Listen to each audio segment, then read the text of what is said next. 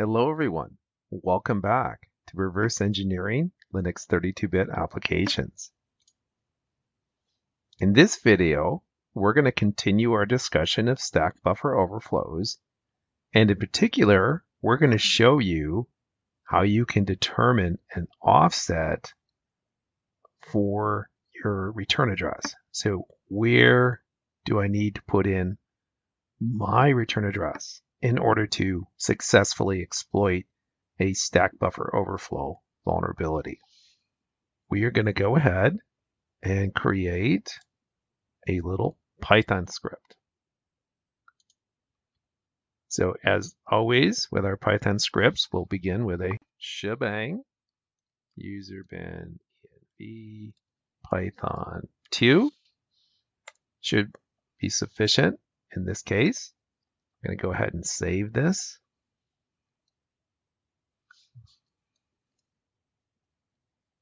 Call it testy.py.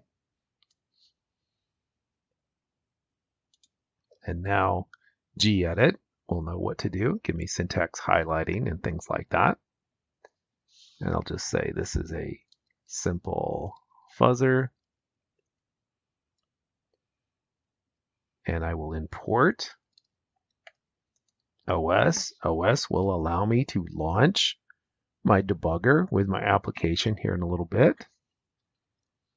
And I will say, here are my parameters. Here's my parameter. I'm going to start out with this string. I'm going to say, please run EDB. And have that run my application buffer overflow space.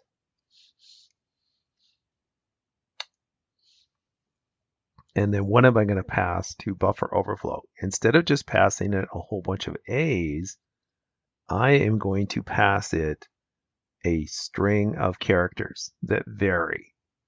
So I'm going to give it a little loop here. I'm going to say for I in the range hex A1 to hex FF param plus equals CHR, the character represented by I. So that's the ASCII value for my character. Say param plus equals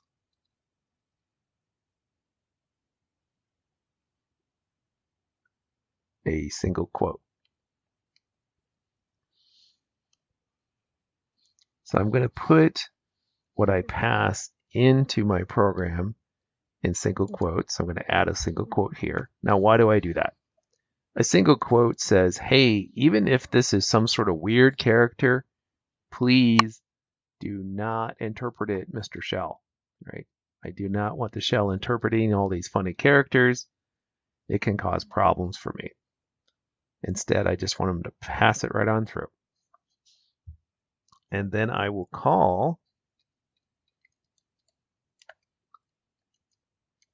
my command.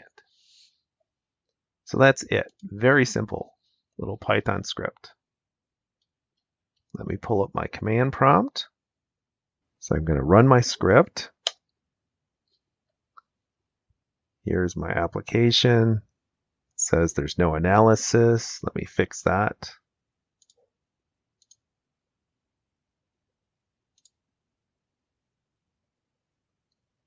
Now let me set a new breakpoint.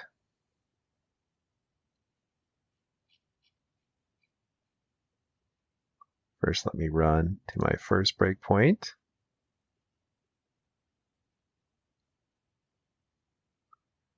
Set a breakpoint right before my call to stir copy. And run to that new breakpoint. So here I am at my new breakpoint. Getting ready to call stir copy. I have my source and destination addresses on the stack. I will call. And notice I got a bunch of interesting values on my stack. So I have A1, A2, A3, A4, etc. Now it's displayed a little bit strangely because of the way that I'm displaying my stack at the moment. I move my return value of 1 into EAX. I call leave.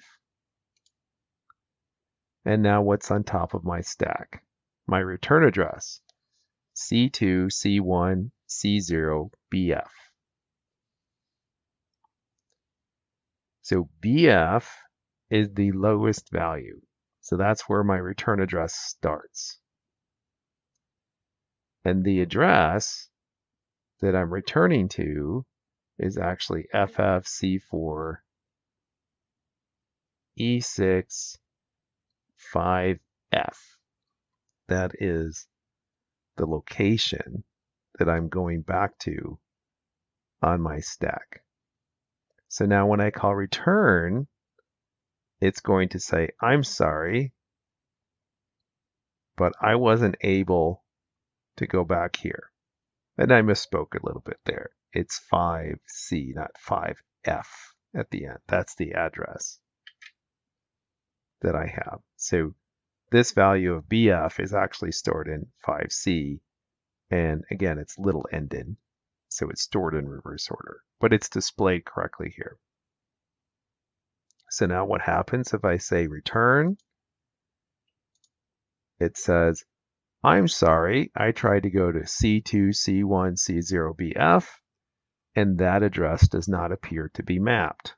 So that's a problem. So now what? Now what am I going to do? Here's what I want to do. I want to slightly modify my script. And I want to tell it, all right, let's give it a different address. What is the offset to that address?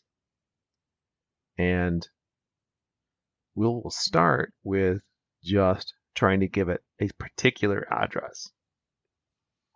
And then we will go from there and we'll show you how you can inject some shellcode. So in this video, I'm primarily just wanting to show you how you can calculate this offset. So we saw that BF was the first value. So I'm going to use my calculator. So here it is, the standard Linux calculator. I'm going to give it a different mode, programming mode. And I'm going to say, I would like to use hexadecimal, please. So from our script, here we used A1 as our starting point. And the question is, how far do we have to go where we can just write random junk? And then we will write our appropriate value, our appropriate return address. Well, that is BF minus A1, which is hex 1E, or in decimal, 30. So I need to write 30 bytes of whatever I want. It doesn't really matter. And then after that, I need to give it the appropriate address. So let me go ahead and change this. And I'm going to make a very simple change. I'm going to get rid of this loop. And I'm going to say param plus equals A times 30. Then I'm going to add, and I'm also going to get rid of these single ticks.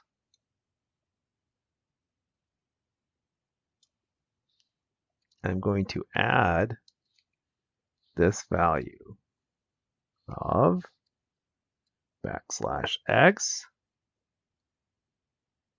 EF, /x, BE, /x, AD, /x, DE.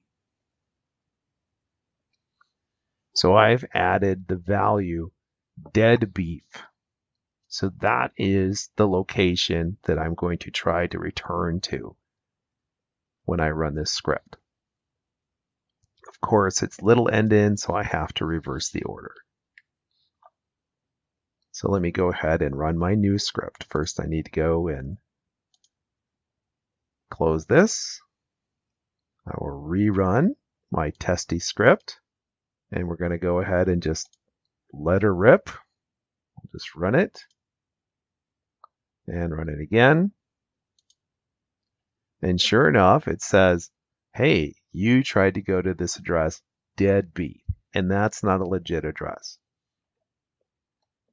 So great. So what did we learn in this video? We learned how to calculate this offset to the return address so that we can put in our return address. So we're almost there. We're almost ready to do some serious exploitation of this application. So what is remaining? Well, instead of setting it to dead beef, which might be a nice joke, we want to send it to a particular place, possibly where we've injected some shellcode. So how do we do that? Well, that is the subject for a future video. So that is all for this video.